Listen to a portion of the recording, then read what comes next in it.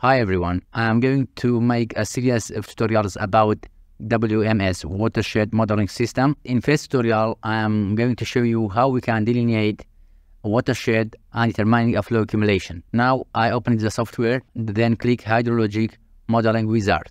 From here you can determine the location you want to save your model. Click, I want to find my location, right location, then WMS, create a folder, name it Tutorial1.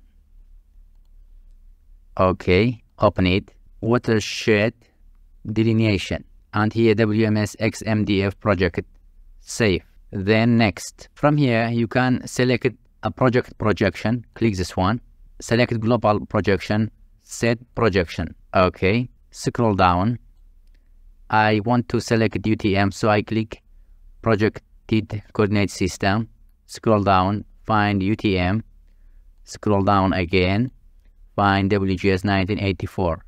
It depends on you. My location located in northern hemisphere, expand it. I selected 38 north according to my study area. Okay, from here I select local. From here you can change the units. I select meter. Okay. Now I have to define a boundary of my study area.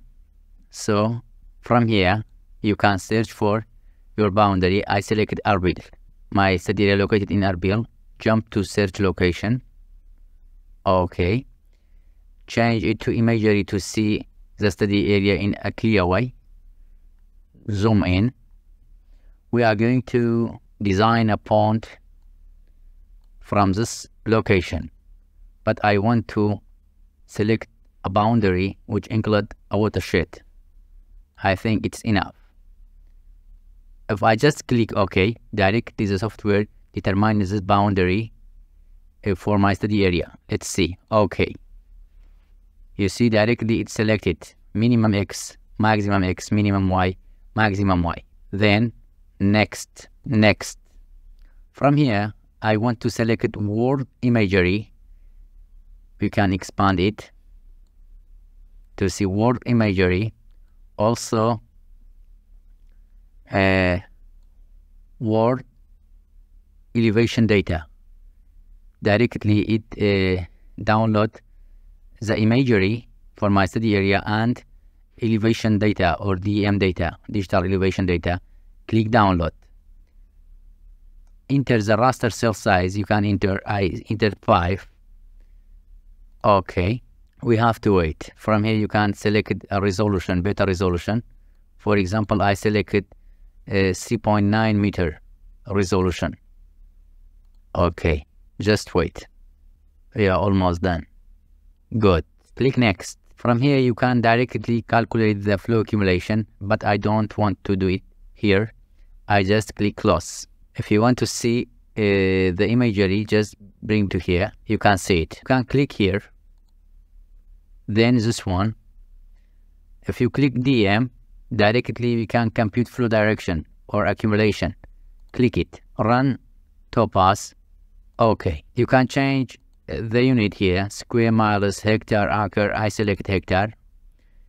Meter. Okay. Now it's done. Just click close. If I uncheck imagery, you can see the flow accumulation. I need to see the imagery to find my location.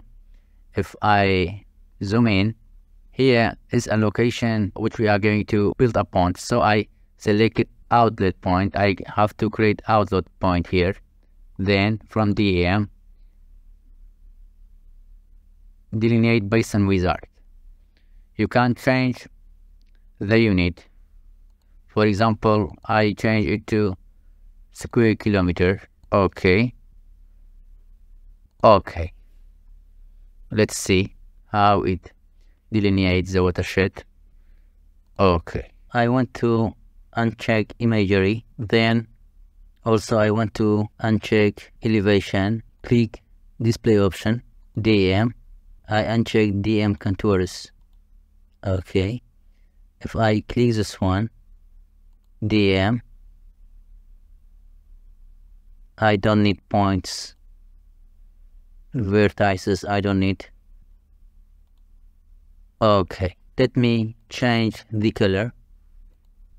Display option, drainage basin display option, color field.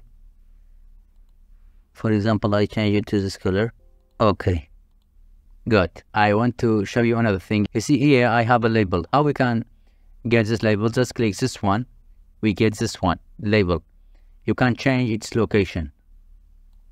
Okay, also here we have area, basin and maximum flow slope. How we can change it? If you click display option, click drainage data, you can change it. For example, I don't want to see basin slope or maximum flow slope. You see how it changed? Just it shows area. I want to display basin slope also. Okay, for example, I want to determine subbasins. How we can do it? Click this outlet. So for example, I want to determine a watershed for this pouring point, or for this one also. Let be for this one. Then from DEM,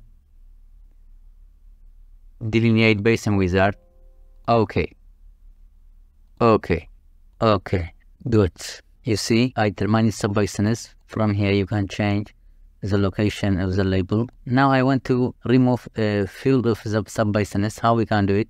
Select coverage, DEM. From here just uncheck. Okay, also you can see the flow path. For example, I want to click here to know where the water from this point goes to which flow accumulation. You see, it shows me that water comes to this direction. From here it goes to this direction. Here it goes to here.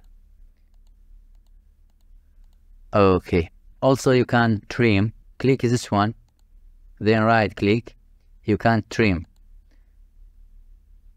polygon. Okay, I want to trim our DEM. Okay, that's the trim it. Uncheck this one, uncheck this one also. Now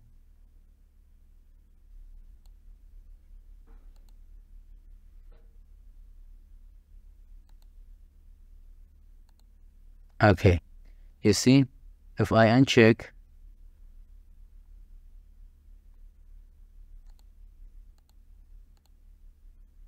this one, I see only the flow accumulation to this study area. Don't forget to like the video and subscribe our channel. See you in next tutorial. Have a nice time.